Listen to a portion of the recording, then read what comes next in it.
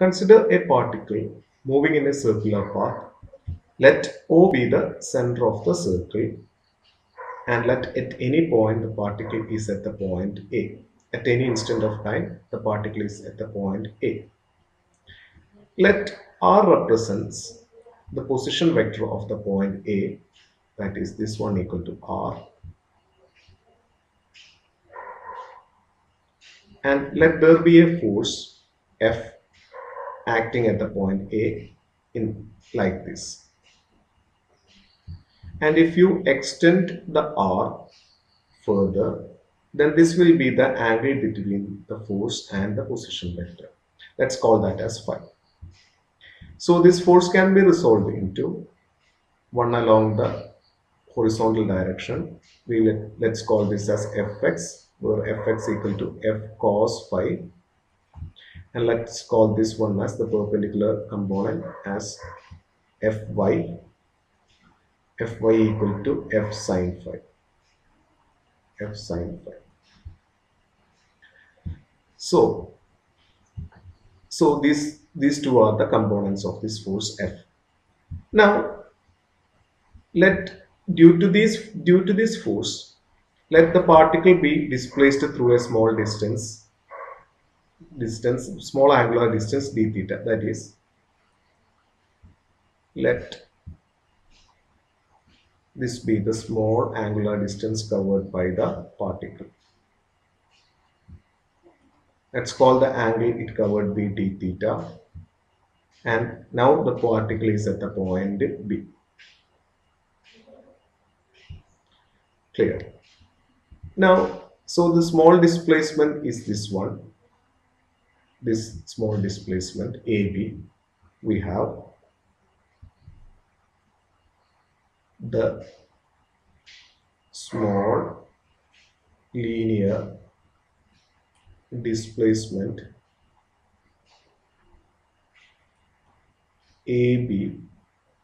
Let's call that as ds, and we have ds is equal to we have r d theta, r times d theta. We have arc equal to radius into angle. Let's call that as equation number 1. Now we can find separately the work done by these two forces. Let's say the work done by the force,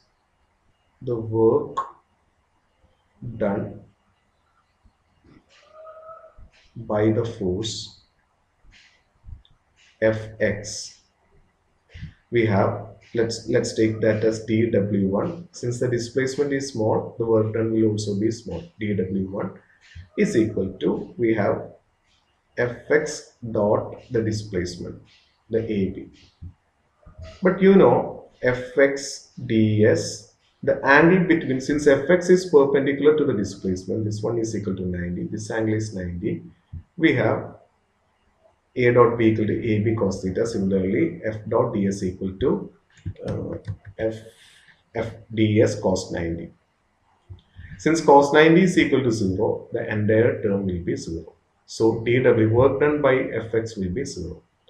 Similarly, the work done by the second force,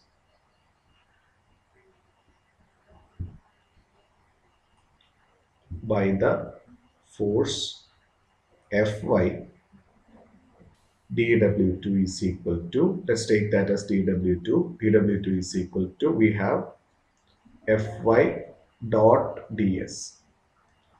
But if you look at Fy and ds, which means they are, that is this displacement and this force, they are along the same direction. So you can write this as Fy ds cos 0 degree. And you know Fy equal to F sin phi, ds equal to r d theta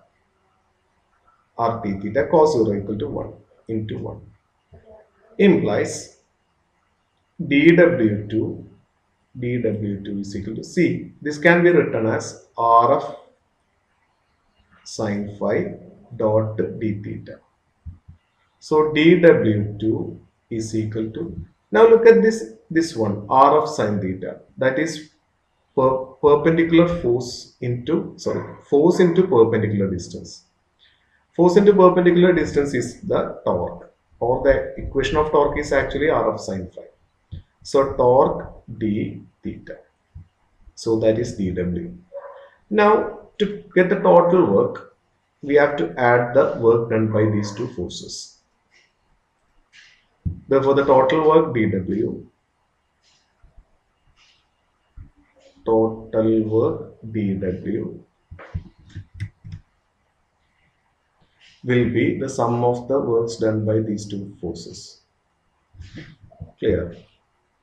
So this is equal to dW1, we got that as 0, and dW2 is equal to tau d theta. So therefore dW, the work done dW is equal to tau d theta. So work done will be torque times the angular displacement.